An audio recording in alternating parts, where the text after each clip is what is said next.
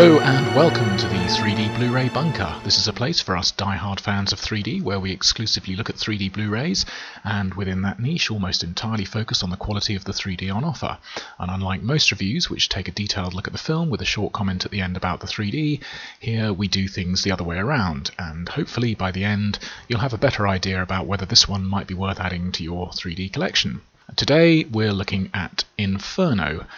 This was filmed in Academy ratio, so that's 1.37 to 1, and obviously like all 3D films of the 1950s, this was shot natively on 35mm film. Now I'm embarrassed on two counts here. First of all, despite having been a 3D fan from a very early age and reading about 3D films long before the dawn of the internet, I hadn't actually heard of Inferno, and worse still, I wasn't familiar with its leading lady, Rhonda Fleming.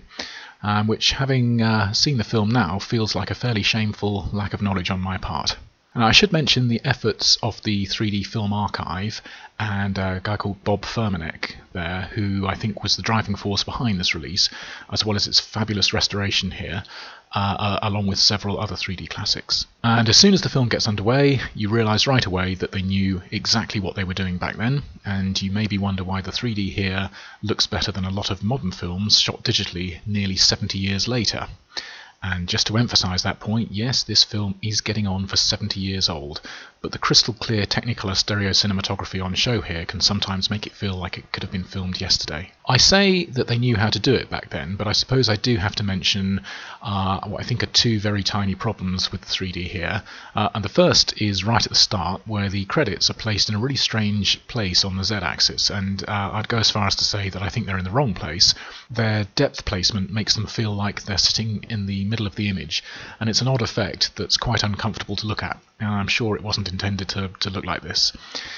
In fact, if you watch the opening in 2D, with the perspective font that's been used, the credits actually feel more three-dimensional than in the 3D version. But anyway, it's a very minor issue.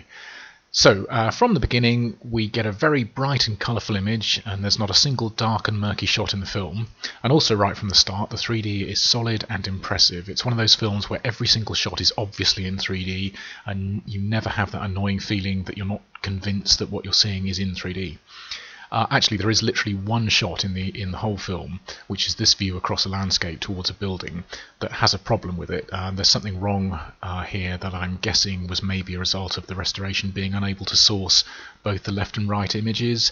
It just doesn't work in 3D at all. It's not that the left and right are transposed either. It's one of those eye-twisting moments where there's too much conflict in between the left and right view. But one duff shot in an 83-minute film is pretty good going, I would say. All of the close-up shots of people's faces are clearly solid and three-dimensional, and close-ups elsewhere show really nice solidity, like with this revolver, where you can see the cylinder in great 3D, and even the depth of the individual chambers within the cylinder. The production design certainly looks like it was carefully staging shots for the third dimension. You can see throughout the film that people and objects are placed with depth in mind.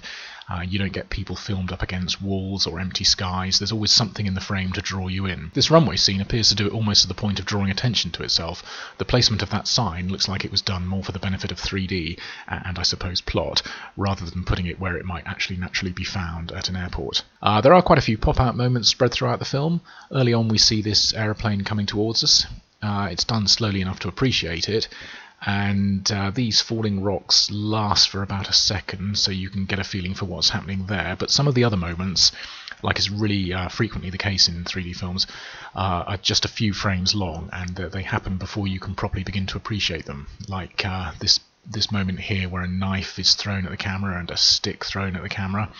And during the climax of this film, they ramp these up a bit, and they save their most pronounced and mostly better executed pop-outs for the finale, one of which is an object being thrown at the camera which they put on a wire to make its trajectory last a little bit longer. I suppose some of these moments do fall into the 3D gimmick category, but I'm definitely not complaining about any of them. We find out early on in the film that one of the characters has to make his way down a cliff face, and this shot here is his viewpoint.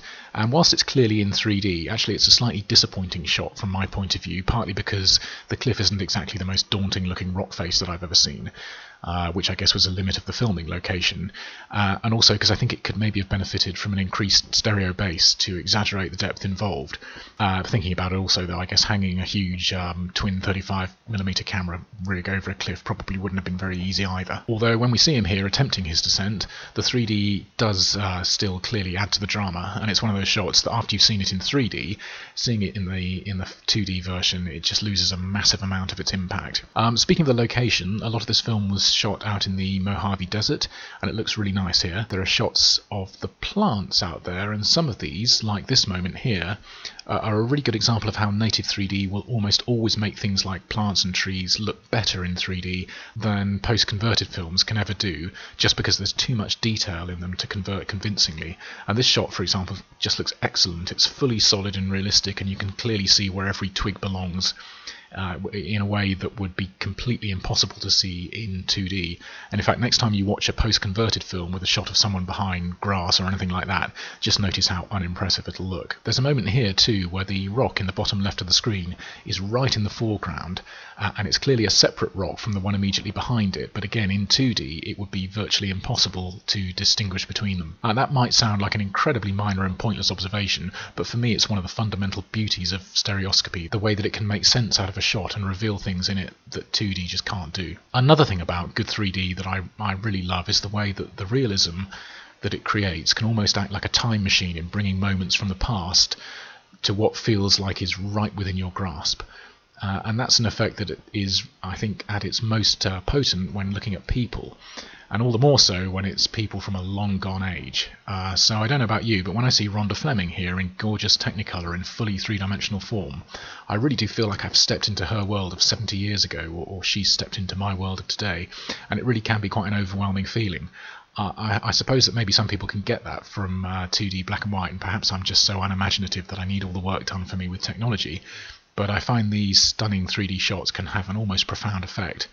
I don't usually pay too much attention to colour design in films, but the green chair here and the green lampshade bring out the green in her eyes, and goodness me, what an amazing looking woman, and she is definitely at her most beautiful, I think, when you see her in 3D.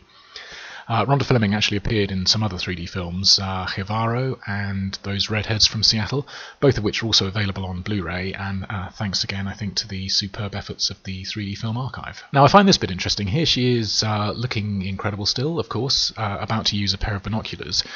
And I'm sure you're probably like me in that I've always wondered why films show the wrong point of view shot when someone's looking through binoculars. They always show that stupid view of two slightly connected circles, when anyone who's ever used a pair of binoculars knows that you just see one big circular view, and more significantly, what you see is a highly exaggerated 3D view. I know the very first time that I was consciously aware of 3D was when I think I used my father's binoculars one day when I was about 6 years old, and I was absolutely amazed at how three-dimensional the view was, probably only figuring out years later that this was because the lenses were set much further apart than human eyes. And from that moment on, I was hooked on 3D and 3D photography. So what view, I wonder, does Rhonda Fleming get? Slightly disappointing. It's not the full twin circle nonsense, but it's still not the single circle that it should be, and worse still, it's not a hyperstereo view either. This of course is not something that I'm holding against the film, but it would have gone up to absolute legendary status in my mind if they'd done this scene correctly. I'd be interested to know actually if anyone knows of a 3D film that does do this properly. I can't think of any, but let me know if you can. Anyway, you can tell I'm a big fan of the 3D in this one. It's clear and obvious from start to finish, and it adds a lot to the look and the drama of the film. And aside from a handful of pop-outs, most of the 3D here is about depth and drawing you in. It looks gorgeous for a film from the early 50s, and almost certainly is better looking on this Blu-ray than it would have been in any cinema back when it was released. So very briefly to the movie itself, when somebody says to me 1950s film noir, what I picture is a shadowy black and white film. But this film noir is super colourful and super bright, and it also has a more modern feel than I'd have expected. And by that I mean that character motivations and behaviours are a lot more believable than I'm perhaps used to from films of this vintage. The story's about a woman, that red-headed Inferno herself, Rhonda Fleming, and her lover, who we join at the beginning of the film just after they've left her husband for dead out in the desert, and it follows his attempts to survive and their attempts to get away with the crime. It's another film that would have remained totally off my radar if it hadn't been for this 3D release, and had that been the case, I would have missed out on a real gem of a film. I've seen most of the 50s 3D Blu-ray releases, and I think this is one of the greats from that golden age, and it's one that I think you really ought to have in your 3D collection. So I hope you found this in some way useful, and if so, I hope you'll join me again soon for another 3D Blu-ray review. Until then, thanks for looking in on this one. Cheers for now. Bye-bye.